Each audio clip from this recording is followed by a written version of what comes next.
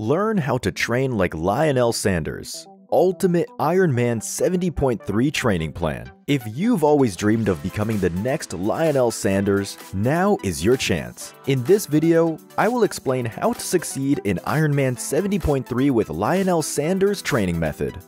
Hello everyone, my name is Pedro Linares, and I am a triathlon coach. I'm here to share with you the secrets of Lionel Sanders' success story. Follow along as I explain his exact training strategy for the Ironman 70.3 race and how it can help you reach your own performance goals. Start. Lionel Sanders used a 10-week training periodization method for Ironman 70.3 Augusta, according to his publicly available Strava data. I created an Ironman 70.3 training plan that closely resembles Lionel Sanders' training method. Let me explain to you. Week 1. Building a base. We will start slow and steady, focusing on building a solid aerobics foundation with long, relaxing exercises. Week 2. Structured training. Things get a little more intense this week.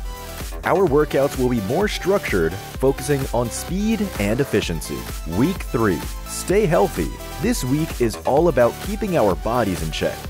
We will incorporate relaxation sessions, yoga, foam rolling, and stretching into our routine. Week 4. Cumulative training volume.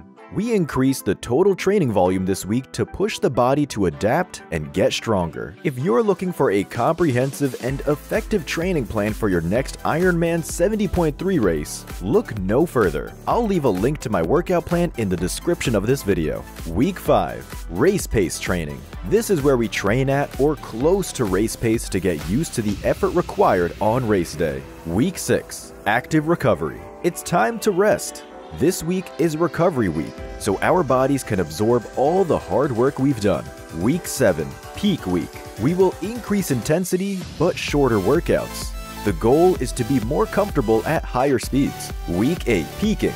This week, we focused on perfecting our race day plan, doing some short workouts and practicing our nutrition and hydration strategies. Week 9. Tapering. This week, we will start to relax, reduce the intensity of our workouts, and focus on resting while maintaining fitness. Week 10. Race week.